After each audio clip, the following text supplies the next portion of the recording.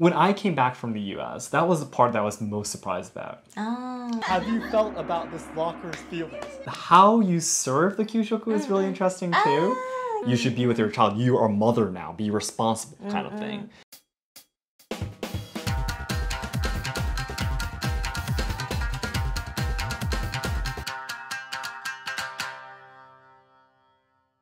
Minasan konnichiwa, and welcome to Let's Ask Shogo. It's me, Shogo, and I have my wife, Harumi. Hi. And also Tomoko with me. Hello. Alright. So I actually exchanged DMs through Instagram with my viewers, my fellow viewers. And recently I've been receiving a lot of questions actually about living in Japan and also about raising children.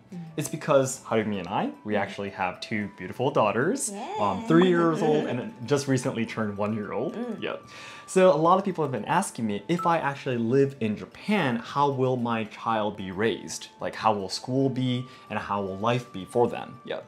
And for me, trying to make a video directly about child raising in Japan is a little bit difficult because I grew up, I was born and brought up in Japan. I did live in the US for 6 years, but most of my life I spent in Japan. So I don't know what's unique and special about, child raising in Japan, So I thought it'd be the best way for us is to react to Paolo from Tokyo's video we have right here, shocking facts how Japanese kids are raised. Yeah, so we're going to be reacting to their video today. Yeah.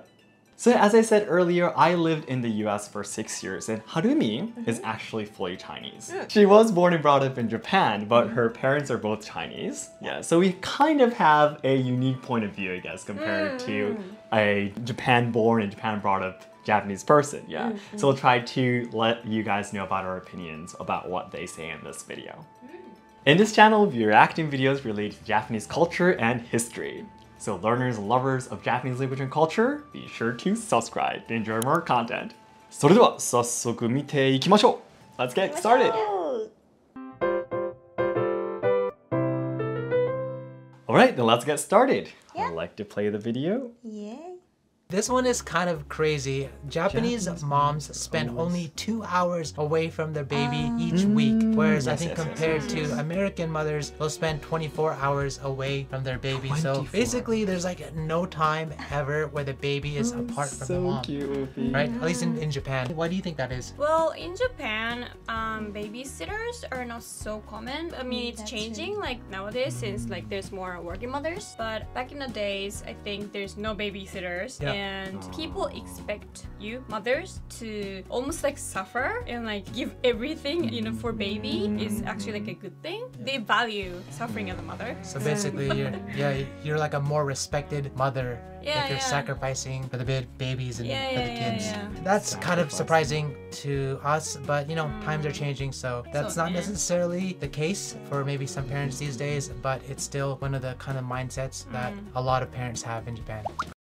So they explained just 2 hours a week? Yeah. A week?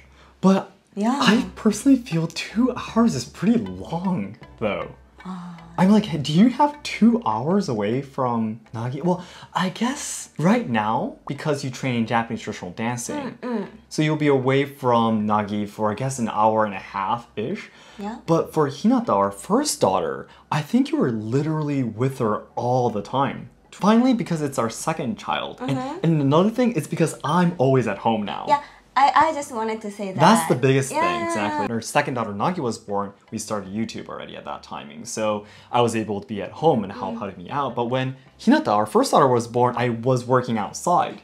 I would leave in the morning, come back in the evening, like a regular job, right?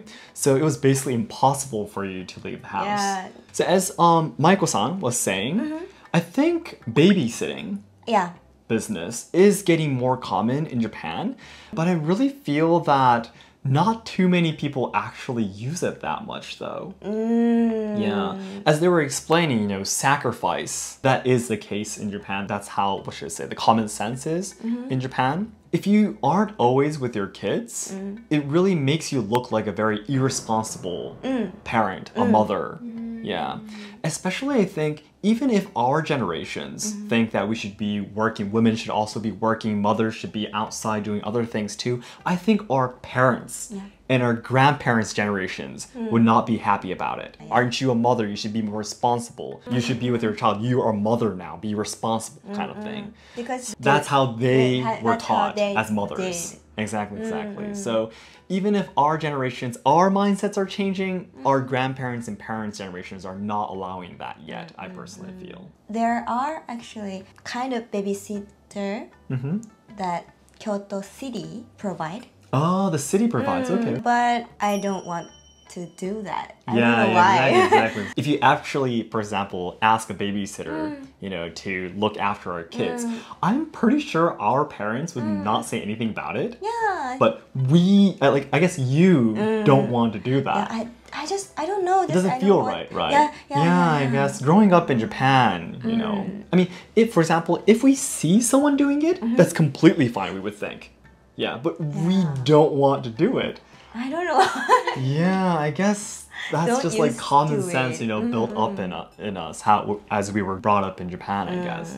Yeah. Also, if the baby is already grown up, like for Hinata, it's totally fine to have someone look after her. Yeah. But for Nagi, I don't want to do that. Yeah, you're a little bit scared, right? I bet. Yeah. I think she's too small to have babysitter. Yeah, exactly. Yeah. But I think outside of Japan, it's very common to have a babysitter, even if their baby is very young, around 1 year old, I think. Because 24 hours away from your baby is a pretty long time. Yeah. So that's about 3 hours a day almost? Or even longer than that, actually. Even longer than 3 hours a day. That's impossible to imagine. Yeah, I can't imagine. Yeah, exactly. So the next thing was, I don't know if it was so much of a shocker, but I kind of anticipated it just because of the size of our apartment. But the sleeping arrangements here in Japan and sleeping in the same room with your baby and with your child. Right. In fact, if you've seen our day in the life video with Wolfie, then you know that he sleeps in the same room with us, not in the same bed, but he has a crib right next to our bed. I think 88% of kids between 0 and 3 sleep in the same room with their parents, and about like 69% of kids like sleep in the same bed as their parents. But I mean, it's common for kids to like be in elementary school and still be staying in the same room with their parents, or maybe even the same bed, right? Until maybe they're like 10 years old or something. That's true. For me, when I was a kid, our house wasn't that big, but since we had 3 kids, we used to sleep together in the same room. We call it a kawanoshi. We sleep like a kawanoshi means sleep next to each other. So I think one of the differences in Japan is they don't have beds, they have futon mattresses. Yes, we do too. So you have kind of like this bedroom with tatami mats. People just lay out their futon mattresses, and not just like beds just lined up, right? like in an orphanage. It's on the ground. It's on the floor. Yeah. In our case, like we moved. My parents built a new house when I was in early elementary school. That's when I got my room. So like I think it really depends on the family. Like when you get your own room. But usually like it happens in elementary school or junior high at the latest, I think. We'll decide as he gets old. He's almost 6 months now, so we'll see. So if we can first start from talking about our own situation, we actually, the 4 of us, with Hinata and also Nagi, the 4 of us actually sleep in the same room on a few futon beds. Yeah, we will be included in the 69%, was it? I think sleeping on the same bed. Yeah, exactly. So yeah, that's how we do it actually. When I finally got my own room, I think it was though around the time I went into elementary school too. Around 6, 7 years old, I think. How was it for you though? I'd be really interested to ask. How is it in China? I think in my family, we slept together in one room, one big room. Okay. With futon. Oh, and really? 4 of us. Oh, really? Okay. I have 4 family with my sister, so. You have 4 family members. 4 family members. You have 4 families living together. That's a big house. That has to be a really humongous room, by the way. 4 family members. Yeah, 4 family members, and you actually slept in the same room. Okay. I asked my mom, my mother. She said she was really surprised about we slept together. Oh, really? But She said it depends situation of each family, like how big their house is, everything, right? Yeah. So in China, there's a big difference with rich and poor. So there's so many situations. Yeah, so, exactly. And she can accept the Japanese kind of culture. Oh, okay. Yeah. And I have an image that when I was in like 5th or 6th grade in elementary school, we often talk about do you get your own room or kind of that kind of talk with your friends like that? Yeah, I guess that's around the timing. Yeah, they were talking about junior high school too. I think the reason why I was able to have my own room when I was in the beginning of my elementary school is because the house that we lived in the US was pretty big. The house that we rented, you know, houses are pretty big in general in the US. So I don't think it's about parents really want to sleep with their kids. I think it's more of because the houses are smaller and evidently you have no choice but to sleep with your parents, especially when you're younger. When kids are young, your parents are younger, right? And they don't have that much money to live in a big house, so there basically is no choice, I think. That's the problem, I bet. Yeah. All right, let's move on to the third one then. So this one kind of piggybacks off that one. It's taking a bath with your parents, especially the opposite sex, and how long they do it here in Japan. So for example, right now we're just giving him a bath separately. I think at the age of maybe 3 to 4 months, that's when parents start to take baths with their kids, like that young, and they'll like soak them in the bath and they'll give them like a proper bath together. But this like continues on, and the facts show here that all the way up until maybe age 10, 22% of moms and sons take baths together. And then like when they're 12, 14%, all the way up to 15 years old, like 3%. That's 3 out of 100 kids will like take a bath with their mom at 15 years old. You'd be shocked as a Japanese as well? I'm pretty shocked. Yeah, as a Japanese as well. That happens. Well, this one was kind of weird where it says over 20 years old, 6%. Oh, wow. Yeah, that's pretty shocking. Yeah, so the next one is father and daughter up to 8 years old. It says 14%, and then to 10 years old, 25% still take baths with their dad. How old were you when you took a bath with your dad? What was the age? 年少かな, She suddenly speaks Japanese. But I remember like I felt kind of weird. That's one of the things. How does that compare to your country? Let me know in the comments. Wow. My first reactions will be really close to what Michael-san was saying. I mean, it is very common for young kids to take baths together with the opposite sex parents, right? But taking a look at the data here, 12 years old and like over 26%, and the other one over 27% with dads and daughters. This is way too surprising. 7 out of 100 daughters take baths together with their dads after turning 20 years or older. Like, how is that possible? That's really hard to imagine. First of all, like taking baths together with parents is very common, first of all, if you're younger. That's definitely common. Yeah, because like for us, the 4 of us, we take bath together, all 4 of us together actually. Yeah, it's because it's much easier for Harumi and I to cooperate with all the watching our 2 babies, you know. And we just take turns and go around, you know, more efficient, you know, for us. I think there's a common belief in Japan that, especially when your children are younger, it's really a good way to communicate with your parents, you know, completely with no clothes, you know. Exactly. There is an idea. Just like when we go to like onsen baths, even with your friends, with their parents, when you don't have any clothes on, you can't hide anything, right? Yeah, so it'll be more open to other people. Yeah, so there's like things that you can talk about that you can't when you have your clothes on because you're, you know, hiding some parts of you, right? Yeah, so there is this common idea, I guess, you know, this tradition in Japanese beliefs. Yeah. But still, I think the last time I actually like took a bath together with my mother, the latest would probably be like, I don't know, 6, 7 years old, early elementary school, around there. Same for me. Exactly. It would be way too weird to take a bath together with my parents after that, though. But I guess 10 years old, taking a look at the data here, 10 and 12 are the biggest numbers. So like, I do not want to take a bath with my daughter when she's like 10 years old. I would be embarrassed. Yeah. I think the maximum will be kindergarten. Like, I would be like, please don't take a bath with me anymore. Even if they want to, I would be like, no, please don't. That's not right, you know? It'd be a little bit too weird. Yeah. The reason why, first of all, the reason why we take baths with our kids is simply because they need our help. Yeah. Right. Yeah. And then when they need our help, opposite sex is not such a big problem if they're still small in Japan. So that's the reason why we do it. If they can wash themselves, why go into the bath together? Right? Like, what are we going to be doing? Just separately wash your bodies and go into the bath together? Like, why would you do that? True. That doesn't make too much sense for me. I mean, well, for many people though, I believe in Japan it does make sense.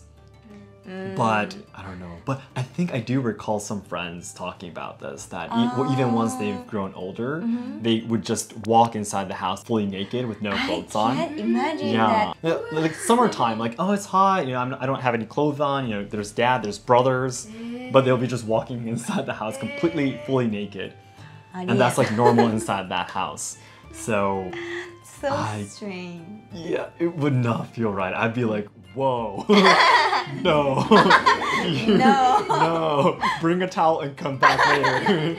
That'd be way too weird. Yeah, absolutely weird. Yeah. I asked my mother about this topic. She said she was really shocked. Oh, really? To take a bath with opposite sex parents. And she thinks that it's because Japan has the culture of onsen and also the bath culture. You take a bath like into the bathtub like every single day. Exactly. So you share the bathtub with whole family member, right? Exactly, that's right. Every day. Right. So in the past, there were no showers. Exactly. So when Japanese people would take a bath together as a family, they would fill up the bathtub with water and they use that to wash their bodies. They don't have like a shower head and a shower. So basically, once you fill it up and it's warm, right? If everyone takes turn one by one, the water's gonna turn cold by then. Yeah, exactly. So that's how the culture itself was born. And the onsen culture is born because Japan has a lot of volcanoes, right? Exactly. It's like a combination of all of these things together. Like in the Totoro, the father and two daughters are taking bath together. And I think the big sister, I think she's in elementary school. I believe so, yeah, that's right.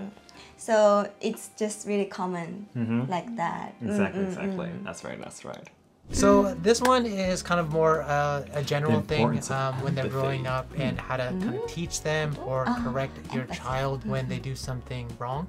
And just like kind of show them the way. In Japan, typically they show a lot more empathy teaching their children. So for example, instead of like saying, oh, you did something wrong, you're gonna get arrested, it's more of like, how is that gonna make the other kids feel when you take their toys? That's right, exactly. So it's like more of a show of like empathy. Yeah, exactly. How I brought up, or like how my mother taught me what I was doing wrong is usually to think of other people's feelings. He's hurt, right? You don't want to do that. Or let's say I was screaming and then jumping around in like a public place, and then my mother would be like, don't bother people. You know, not only the feelings, but also like you don't want to bother other people. We say like 迷惑をかけない. So it's like how it's gonna make others feel. So you don't want to kind of disturb harmony. You don't want to disturb like the peace. Everyone is quiet. Always think about others. Life theme. It's not like, oh, you're gonna get arrested, or you're breaking the rules. No, she never said that. I think it's great to be able to get along with a group, but then at the same time, as someone that's always trying to get along with a group, you kind of lose your opinion and your thoughts. That's the thing. And so you don't actually think on your own. You're always thinking, okay, what does the group want to think? Maybe we have to kind of have a mix in there so that especially in Japan, our son has kind of also, considers the group and is empathetic and wants the best for the group, but also has his own opinions about things, and maybe we'll be okay to kind of stick out once in a while. Yeah, totally. I think, to be honest, like me growing up, always have to think about others. I have to put others' feeling before what I want to do. So I never get to do what I want to do. You know what I mean? That sucks. So it does suck, oh, I feel bad for her, so I guess I'm not gonna do that. You know that kind of thing? That will like lose your personality or lose your identity. Does it make sense? You won't develop your own uniqueness. Yeah. Yeah, definitely 迷惑をかけない you know, not trying to bother others or destroy the harmony or stuff. But personally, when my parents taught me to not do something, they would say 恥ずかしくないのか more. Aren't you embarrassed? Is what my parents would say more. It's the same concept. You think about others more than what you think, you know. My father, for example, if I was really loud at a restaurant, he would, you know, grab me. He was very abusive, so he would grab me and he would grab my head and force me to look around the restaurant like this. And he would say, look around you. Is there anyone else as loud as you are? No, you are very, very embarrassing. Yes, that's what my father, also my mother wasn't that, you know, abusive, but my mother would say something very similar. Yeah, if I don't have good manners, if I can't say my greetings, you know, table manners and such, she would say, you are an embarrassment to me and you are embarrassing yourself to others. That's the main factor, the reason why I shouldn't do something. It's because I'm an embarrassment or I'm embarrassing myself. Yeah. So yes, at school, teachers will teach you about, you know, you should care about the other person. What would the other person say? I actually even encountered a situation where the teacher, there was a kid that was kicking the locker. Yes, and then the teacher was scolding him and saying that, what do you think this locker is thinking? Have you felt about this locker's feelings? No, seriously. Have you encountered that situation before? No, seriously. That's what they say. And then the boy was apologizing to the locker. No, it's true. It's true. So it's not just people, but that's the basic, you know, the fundamental idea, you know, common sense for Japanese people. No, seriously, it's no joke, you know. Yeah, I was laughing about, I said that to Hinata before. Yeah, you did too. You did too. Exactly. What was it for Hinata though? Like everything, like if you would throw or stomp or you know kick anything or throwing the toys. Exactly. Look at her, she's trying. The doll there that you just threw. Yeah. I guess in the U.S., as Paolo-san was saying, I think you would say something much more specific. Like you're breaking the rules, you're breaking the laws, you will be arrested. These things are all really specific, right? As a result, you will be done this, right?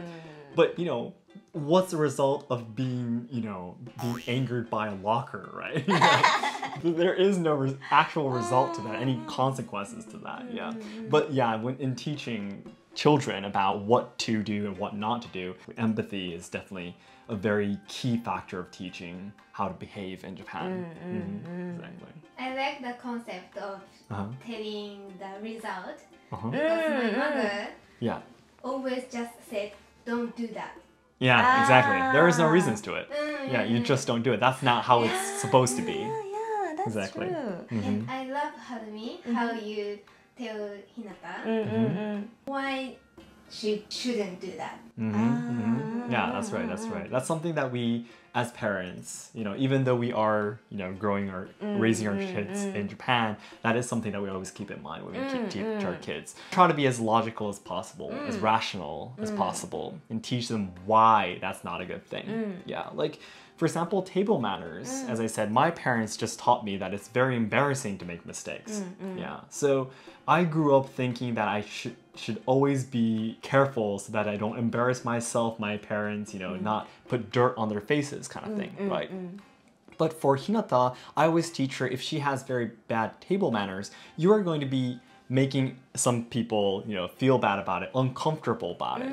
And eating food together with someone is a really important form of communication, right? Anywhere in the world. Yeah. And you don't want to lose friends or lose communication because of that. Yes. You are going to be losing communication or occasions to connect with someone because of it, you know. This is something really concrete, I think. And then just being told that you're an embarrassment, right? Yeah, so I always try to be as specific as possible. Yeah, you always talk about that. Exactly. But I guess saying it, explaining it now, I guess this is related to how others would think too, still. Yeah, but it's really But it is, I guess, still important. Important, yeah. Well, that's what manners are for in the first place. So, yeah, I guess, yeah. But that's what we try to always keep in mind when we teach our kids. Yeah. So another interesting thing about Japanese culture and raising kids is that discipline is not only from parents, but it's also from groups, meaning that you go to school or you join like clubs, and the discipline is kind of like shared throughout the community. So it's not just from your parents, which could be a good and bad thing, I guess. Maybe in some cultures you're like, no, the parents are the ones that are responsible for the discipline. But in Japan, it's kind of like a shared communal thing. Yeah, I feel like I grew up, I was always in the environment that I have to follow the rule that applies at school, the club, after school. So I think if you're in Japan, you're naturally going to be disciplined. I think what's also interesting is even as a little kid in school, you clean all together. I'll be walking by like nurseries, and I'll see like kids literally wiping down the entrance of the school. Really? And, like, That's very young. Like, Elementary school? Like nursery or something. Nursery, really? I feel like I started in elementary school. Okay. But yeah, but it's good to learn how to be responsible for your own. The kids were like could barely stand, and they were like, what? So cute. Yeah, they were teaching them how to like wipe the windows and like. They're probably not like cleaning that. No, they were terrible at cleaning. Yeah, they're learning. They're learning, so cute. they teach them at like such a young age. I guess to sum it all up, the parents don't have to discipline the child by themselves. They have the community, they have the schools, they have the circles, they have like, you know, the clubs to help discipline. Definitely. This is really, really true too. I think one of the biggest ones would definitely be club activities. Bukatsu is so hard to explain in English because in Japan, in Japanese schools, bukatsu is such a really, really important part of school life, right? Yeah.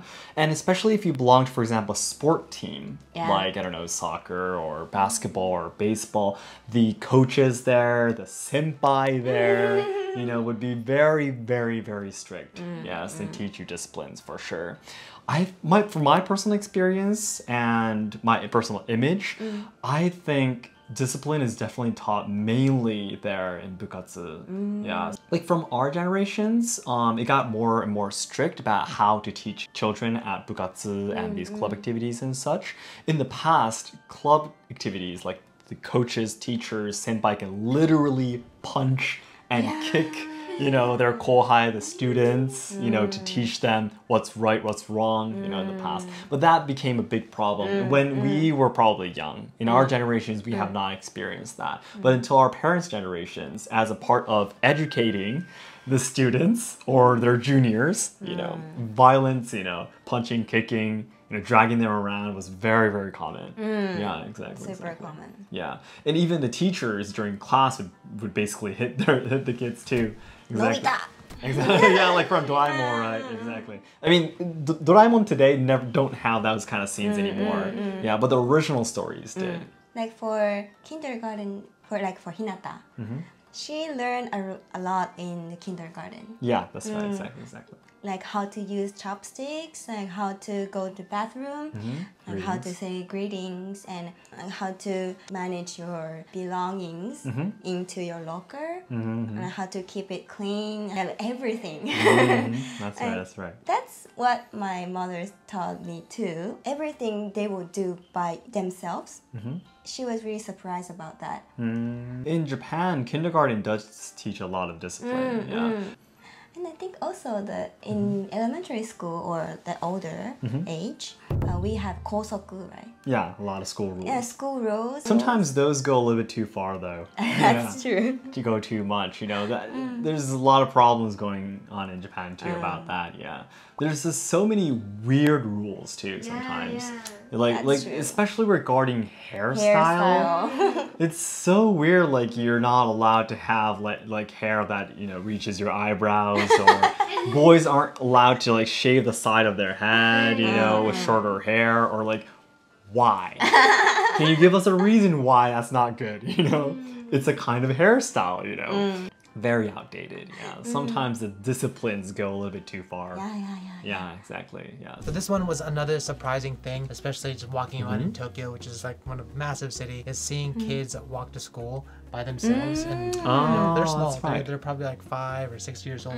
Yeah, and see them on trains too. To school by themselves in the city. Not only are they walking, but they're taking the trains, right? They're taking the buses, and they're all by themselves. Shoot, Wolfie, when he's 5 years old, we're gonna let him like walk around the city all by himself. When you were growing up, did you walk around by yourself? I did. I'm from really countryside. And there's like other big kids in that like close neighborhood. Yeah. So we meet up in the morning and then exactly. Always big kids watch out for little kids. That's probably most common. So I think it was pretty safe. In that case, like the kids walked in like as a group. It wasn't like they were individuals, but I've seen cases where I've seen kids just like by themselves. Tokyo, on the train and the bus, I see them all the time all by themselves. Yeah, we'll have to see whether or not that's gonna be okay for us. But yeah. It seems relatively safe. Like, yeah, it'll be okay. And I mean, good thing we put that GPS tracker in his. Yeah, where did you put it? Yeah, definitely. In Kyoto too, if you ride trains, you see kids, very small kids with school uniforms on their own, standing by the doors, you know. But I think I've never went outside to go to school on my own. It was school rules when I was in Hiroshima to go always together with your friends. So it could be any friend you like, but they need to be living near your house, like in 1-2 minute walk. Yeah. And when I was even younger, again, as Michael-san was explaining, the school arranged a meetup in the morning, so the kids higher grades will go with the lower grades. You know, like we'll all go together. Yeah. I personally have never went to school completely on my own before. I think I think it was against the rules. But going home from school, I had many times when I came back from school on my own. I mean, there are sometimes incidents of kids getting kidnapped or, you know, terrible incidents in Japan too. I mean, it's not completely safe in Japan either. Yeah. The children riding a bus or the train is going to the Shiritsu private school. Yeah. And we went to the public school. So it's really near your house, right? Yeah, exactly. Especially the elementary school. That's right, like, that's right. Walking distance for 5 minutes or 10 minutes. Yeah, that's right, because each district would have their own public school, right? Yeah. So even if you're like at the very edge of your district, of your ward, you know, it would still be in walking distance. Exactly. And at that time, everyone are going to school. Like, so there's so many elementary school students. Exactly. And also, there's mothers, sometimes fathers, like waving their flags. Oh yeah, when they cross the road, for safety. Usually they're like grandpas and grandmas of the community volunteering, I think most of the time, I feel. That is PTA, I think. Oh, I think that would depend on the community. In Hiroshima, there were volunteer grandparents. Oh, really? Yeah, exactly. I remember, because my mom really don't like communicating with other people. But there are rules that under PTA you have to attend, and they have a schedule and whose mom is going to this place, this and street, this street. Ohayou gozaimasu. I have that image too. Yeah. I guess it depends on which area. Yeah. So in the public school, they have the mothers that watching you to go to school, like kind of safe, I think. Exactly. Yeah, just as Harumi was saying, the kids that have to go very far away on buses and trains are kids who go to the private schools. Yeah, in that case, it's impossible for you to, you know, go with someone else. Yeah. And this next one was kind of a pleasant surprise, and it's how healthy kids eat here in Japan. Right? Very healthy. Very healthy. Compared to the States. Compared to the States, yeah. I don't know about other countries and what they serve for lunch. Yeah, so in Japan, they have Kyushoku. Yeah, there you go. You want to explain a little bit more about it? So Kyushoku, it's usually served for elementary school and junior high, maybe supplementary school, I don't know, maybe not. Like 92% or something of the schools are using it. So like basically almost all of the schools are using Kyushoku. Probably the private schools that don't it's have very balanced. The menu changes every single day, and they have that eiyoshi, the nutrition. Yeah. Plan everything out for a whole month, every month. The Kyushoku company actually like cooks it and serves it. Yeah. So like what would you have? So what you get in Kyushoku, it's very balanced. Usually carbs, soup, and main dish and like side dishes. I actually don't remember Everyone exactly. But for example, like white rice with like green peas on top and miso soup with mushroom, tofu, seaweed in it. Main dish would be hamburger and side dish would be like golden spinach and sesame and some kind of pickles or something. It wouldn't be the same every day. They would just alternate throughout the week. So you have like an entire month's like worth of menu. Right? Yeah, every day. We get like a paper and you get union schedule and milk. And what's interesting is that the monthly fee for that is about it's so cheap. Yeah, $4,300. Monthly. That's for elementary school, and then about 4,900 yen for junior high. I could just get that. Yeah, it's because they're producing meals for 92% of the schools in Japan, right? Because they make it in volume. Yeah, that's right. Moms don't have to think of the menu every single day or like cook.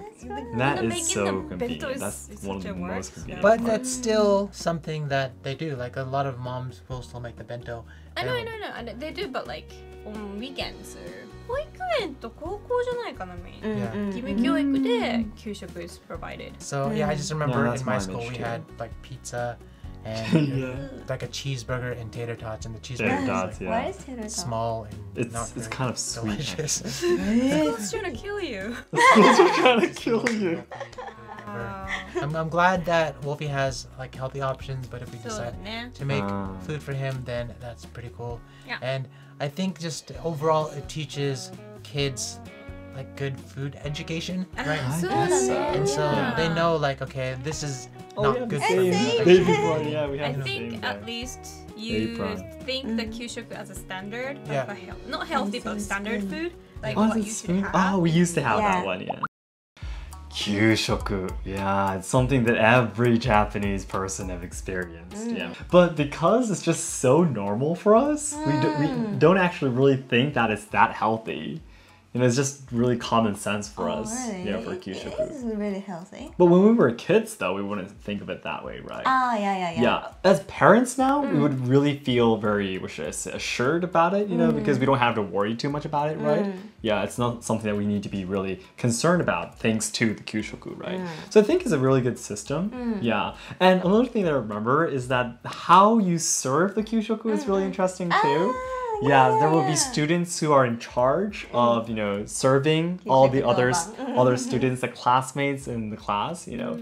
You have these, the apron and the hat set that you have to bring to school. White and when you're, the white, you know, exactly. And you have to put that on if it's your turn to be the one who serves it, you know? Exactly. So that was, you know, really again connected to the cleaning your own classroom kind of thing. You're basically responsible of, you know, serving the food yourselves too. Letting the kids do more themselves. So I think when I came back from the US, that was the part that I was most surprised about. Like I was like, cleaning I've heard before, you know, from my parents. I've seen it in anime maybe or something. But like I was like, the kids are serving the kids? You know, I was like, I have to do this? That was really, really shocking for me. But I guess for people in the US, like for Paolo's side, I guess it is very shocking because, you know, when I was in the US, as he was saying, basically every single day at a cafeteria, when I was in Michigan, you get this tray, there would always be, every day is cheese pizza. Every day, pepperoni, cheese pizza, every single day. Every single day. And then it's pizza and then something else and there's a dessert. And that's basically it. You could choose some other things. So there are some small vegetables basically just simply stewed. Like carrots and broccoli are stewed together. And then you don't even have to take the vegetables if you don't want to. It's not you know, it's an option. If you don't want vegetables, you don't have to take it, you know. In Japan, kyushoku, you have to eat it, you know. The teachers basically enforce you, you know, encourage you to eat everything. I mean, if you have like a special situation that you can't eat something, of course you won't be forced to eat anything that you're allergic to or something, But the teachers will tell you to not leave anything, you know, saying "tadakimasu" and "gochou-sama" together, all these, again, related to discipline, But in the US, there are 4 to 6 of these huge garbage cans that are like, you know, really, really tall, and everyone will be like, just like, flip their trays over their garbage cans and throw everything away. Or they might bring the peanut butter and jelly sandwiches, which are also, again, very, very sweet with a lot of sugar, you know. So I guess compared to that, I guess Japanese kyushoku would seem really, really healthy. Yeah. As you said, yeah. we had to eat it all. Exactly. I had bad memory. Oh, you have bad memories of being forced to eat everything? Okay. I couldn't eat very much. So, there's always that one kid in class that's like still eating even though everyone's outside for break time. Yeah, it's recess, but that kid is like, oh, I'm still eating because I eat so slow, you know. The classes, again, will say itadakimasu and gochou-sama together, but basically they say gochou-sama at the timing where generally like 80% of the students or 90% are done eating. And you're gonna say, let's say gochou-sama together, gochou-sama deshita, and there will always be students still eating. Exactly. Yeah, that kind of stuff happens. So this is like the memories we share, even though we grew up in different places in Japan. Exactly. And for kindergarten, there is kyushoku for kindergarten too, depending on which school. Which school you choose. Like for Hinata, the kindergarten that she used to go to did have kyushoku too. Exactly. And sometimes bento. Yep, exactly. So it's very convenient. And for high school, I think from high school it really differs depending on which school you go to. We didn't have any bento or any kyushoku, but we did have a cafeteria though. And we could just buy like some tickets and we go to the cafeteria, we hand it, we get the food kind of thing. Yeah. So I think my mother, she did make some bento boxes for me once in a while, but I think 70-80% of the time I ate at the cafeteria, which is very convenient. Yeah. So which is really cheap. Yeah, also really cheap too because the school supports it. Yeah, huge cutlet set menus for 400 yen. Exactly. Yeah, it's really like one bowl of udon is 120 yen or something. Yeah, so cheap. Yeah, it's really cheap. Yeah, exactly. And I have the memory when I was in China for like a really short period of time. I used to go back home once to have lunch. Okay. Yeah, but I think in Japan, so interesting. Yeah, in Japan we don't allow to go out while the school. No. You're not allowed to leave. You're not allowed to leave the school. For the safety, right? Exactly. Yeah. So. Yeah, if in Japan, if kids were allowed to go home every lunch break, I think it would be very chaotic. Chaotic. It would be impossible to let everyone come back at the same timing, I think. Yeah. Okay. All right. I think this last one is last maybe one. We'll haunt us if Wolfie ever watches this video.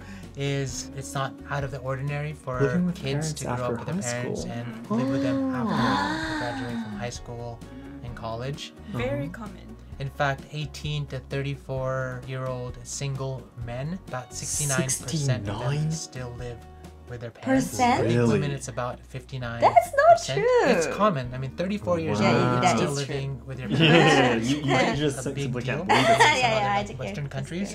But in Japan, it's normal. I wouldn't get surprised if somebody tells me like, oh, I live with my parents. You'd be like, oh, okay. But like Western person would have a different reaction, right? Yeah. Wolfie, if you're watching this, you might be living with us at 30. I guess because in Japan it is very common. Okay, so that's the last one. How Japanese kids are raised is the title of this video, right? I mean, 18 to 34 years is supposed to be like an adult already. Yeah. But this is included in the how Japanese kids are raised. Yeah, because they're acting like one if they live with their parents, right? But I wouldn't be surprised with the data, though. Oh, really? It would definitely not be surprised with the data. 69 and what was it? 59%, I think. Yeah, both more than 50 for both genders. Yeah, I think it's not surprising at all. Yeah, I could think of a lot of friends who live with their parents. Oh, really? Yeah. Like, for example, 18 to 34 years, that would include my younger brother. He's 21. That's true. He's living with my mother, so he would be included in 69%. Right. And include my sister. Yeah, that's right. Your sister's included in the 59% too. Yeah, so, that's true. That's see? true. Yeah. 18 years old is pretty young. Harumi and I, we were both out of our parents' house when we were both 18, right? You were in China, I think? Yeah, and I was already in Kyoto outside of Hiroshima. So I would be included in 31% who left home when I was 18 years old. Yeah. But this is definitely common. I heard a lot that Oh yeah, exactly. Living with your parents is a paradise. Exactly, because Your parents will cook for you, do house chores for you. You don't have to pay for rent and stuff like that. Yeah. I personally, by the way, if you would ask my opinion, once both Hinata or Nagi, if they turn 18, I would love to kick them out of our house. I'm like, this is completely my personal opinion, but you're 18 years old. I mean, you're grown up. You should leave the house, be independent, take care of your own self, you know? Yeah, I mean, like, if you're living with your parents because you have a special situation where your parents needs your help or you need your parents' help, that's completely fine. That's completely understandable. But if you're living with your parents just because you don't want to live on your own because it's, you know, reluctant or tiresome, you know, because I'm tired from work, you know, I need at least someone to help me with house chores. I mean, like, do that yourself. It's possible. Yeah. It's completely possible. You should do that yourself. And understand there are financial problems to it. Japan, you know, the economy, as I made a video before, Cheap Japan, the economy is declining for 30 years. I know it's hard, but it's possible though. Once you start doing it, we were able to do it, everyone else will be able to do it too. So for me, it's impossible to have the kids inside the house. Take care of yourself now. And come back sometime. Exactly. Yeah, we'd love to meet you, but you have to have your own life. Yeah, exactly. That's the thing. Yeah, you need more experience of living on your own. It's harsh. It's hard sometimes, but that's how it should be, I personally think. Yeah, exactly. And it's really funny that I often watch the TikTok or like YouTube shorts, and there's so many people like talking about what kind of man you should find for your partner. Okay. And there's one circumstances is that you shouldn't date with the man living with their parents. Oh, really? Yeah, but that's going to exclude 69% then. Yeah. So you only have a 31% chance of finding that person. Because they're not independent. Yeah, exactly. Yeah, and they can't do the house tours by themselves. Yeah. For a really long time. So they wouldn't do it. Yeah. They can't. They've never done it before. So they would let you to do. Oh, yeah. Yeah. Like for me, because I left my parents' house when I was 18, it was really normal for me to take care of myself. You know, make food, wash the dishes, do the laundry, clean the house. You know, if I don't do it, no one else is going to be doing it for me, right? Yeah. So it was really common for me. Since we started dating, I obviously did everything. Yeah, of course. Yeah, exactly. So, especially the thing is, if you get used to living with your parents and not using your money for daily expenses, you get used to the routine of using your money that you earn from your company for all of your hobbies and clothes and everything, right? You're not used to saving money for electricity, for water, for gas, for your rent, for your cell phones, for your food. Yeah. In your mind, you don't calculate money that way anymore. So once you start living on your own, you use too much money and you don't have any money left for everything else that you need to survive on your own. I would personally say that the people who still try to live with their parents are responsible too, but the parents are also responsible too for spoiling their kids too much, I think. So then everyone, I hope you enjoyed watching us reacting to the video. There's so many things that we wanted to say. We had a lot of fun talking about this too. Yes. Not just about how we are willing to raise our kids, but talking about our memories as kids was a lot of fun too. So this was really enjoyable. And you guys too, if you enjoyed watching this video, it'd be great if you can hit the like button to let us know. Yeah. And our goal is to achieve 1 million subscribers by January 2023, so your help would mean a lot. I will see you in our next video where we react to other videos and things related to Japanese culture and history. Thank you so much, guys. Thank you so much for watching. Bye-bye.